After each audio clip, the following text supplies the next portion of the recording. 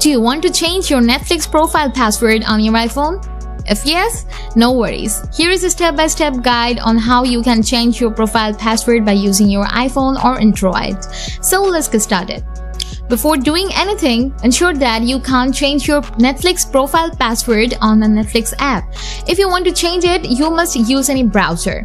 Open any browser, search netflix.com, tap on the official link. After coming to the Netflix homepage, tap on 3 lines. And now tap Account. Scroll down, choose your profile, tap on it, scroll down, find the profile lock option, tap on Change. Now enter your password, tap on Continue. After that, tap on the tick mark box. And now enter your 4-digit PIN. After that, your profile will be locked. So this is how you can change your profile password on Netflix. If you find this video, don't forget to subscribe to our channel. If you have any questions, write in the comment section below. Thanks for watching.